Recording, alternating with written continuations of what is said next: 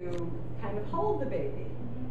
So kind of feeling like as you're walking, okay, let's do it the kind of like letting yourself be weighed down, like you're just like that.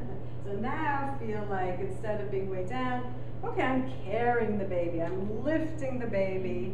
So there's almost like an active rotation of going up and down and up and down, and you're feeling lifted, and the baby's feeling lifted.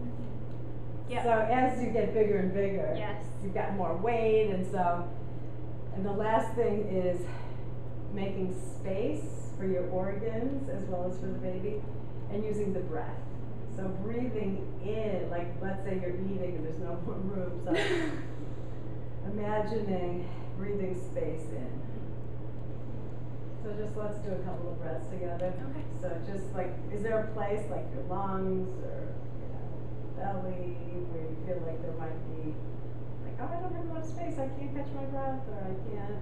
I feel a lot of that tension actually in my lower back. Okay. And the more I am mindful about being open in my chest and in my diaphragm, that helps relieve some of the tension in my back, which almost seems a little counterintuitive, but yeah, but I think breathing is always good. Yeah. So just like maybe putting your hands on your chest,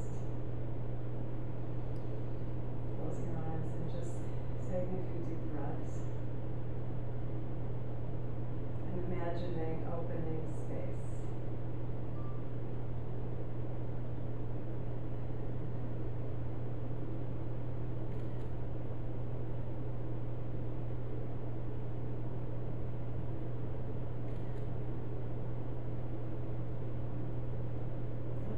Keep that sense of open and holding, and sometimes when you get tired, that helps regenerate and rejuvenate.